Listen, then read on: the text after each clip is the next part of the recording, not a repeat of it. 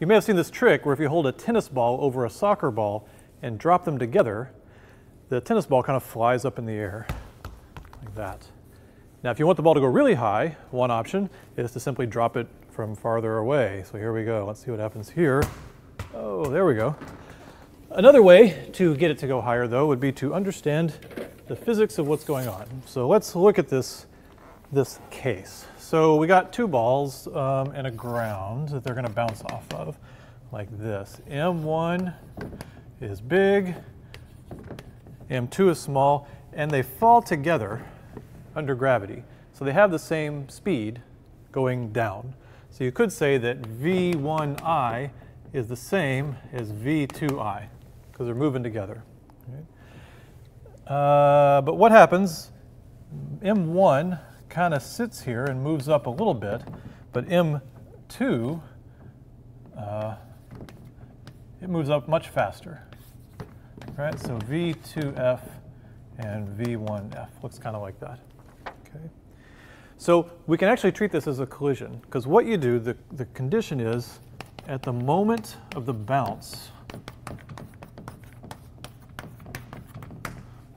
M1 reverses direction because it elastically collides with the floor, reverses direction and hits M1. So we think of it as an elastic collision where they have the same speed, but they're going in opposite directions. So you can imagine maybe there's a slight gap and M1 hits the table first and then hits M2. So it's really a collision that way. So we're going to analyze this. We're going to think about this as the positive direction. So plus x is up. So we'll define velocities up will be positive, velocities down will be negative. We want to think of it in terms of numbers. And our goal here is to say, how do you get the maximum height of V2F? How do you get it going as fast as possible? What conditions would you want to set? So you might say, I should write down V2F and analyze it, right? So that was 2m1 over m1 plus m2 V1I plus m2 minus m1 over m1 plus m2 V2I. This is V1I. V2I. So really the question is, how do you make that as big as possible? Well, you don't actually do it with that expression. What you want to do is say, for maximum V2F, how are we going to get the maximum? Pretty much you want all the kinetic energy to go into this mass. Right? We have a finite amount of kinetic energy, however fast they're going when they hit. You want it to all go here. You want none of it to go here. Right? So for the maximum V2F, transfer all kinetic energy to M2. So what that means is make V1F 0. Right? So set V1F equal to 0. And that should give you some condition for when you get the maximum push on the small mass. So we actually don't want this equation at all. We want this equation, V1F. What was that? That was the difference over the sum m1 minus m2 over m1 plus m2 V1I plus then the 2m2 term, 2m2 over m1 plus m2 V2I, like that, right?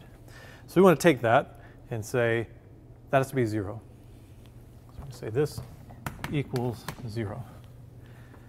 And that doesn't get you too far except for one thing. Remember this, at the moment of the bounce, M1 reverses direction and hits M2.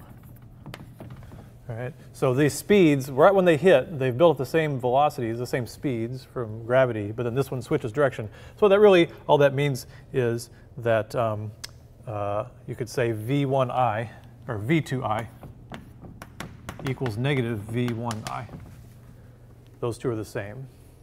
So what we could do is say, let's take this V2I and say it's V1I and just make this negative, like that. Okay.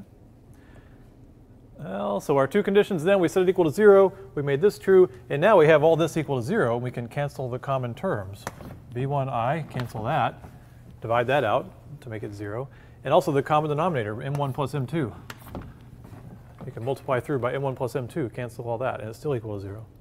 And then you end up with just what's in the top, m1 minus m2 minus 2m2 equals 0. All right, so that's minus 3m2 the other side, and you get that if m1 equals 3m2, this will be true. So if you want the maximum jump of the top ball, you want the ratio of their masses to be a factor of 3, is what this simple elastic collision problem told us. So to see if that's true, I got on my Amazon account and I ordered every source of bouncy super balls that you can buy. You would not believe, like the suggested purchases on my Amazon account are really pretty wild. But I bought a bunch of them and I started weighing them all, and I found these two are pretty good. They're the same color, unfortunately, but this one is 49 grams and this one is 15. So that's pretty close, the closest factor 3 I could come up with. Yes, I could start shaving them off, but you know, it doesn't matter that much. Okay, so I'm going to hold these on top of each other, and what we should find is that when this one drops, unlike the soccer ball, remember the soccer ball, it still moved up a little bit. The soccer ball retains some of the kinetic energy, but now this one is really going to lose all the kinetic energy. Therefore, it's all going to go to the little ball. Here we go. So there you can see the bottom ball, it rolled a little bit, but it pretty much stopped. It didn't go up in the air and gain kinetic energy. All the kinetic energy went to the small ball. So you've probably seen this before, maybe on YouTube, maybe you saw a physics girl do it with 3 balls, and then that third ball goes way up in the air. So I haven't worked out the math for a 3-way collision like that yet, but let me see what I can come up with.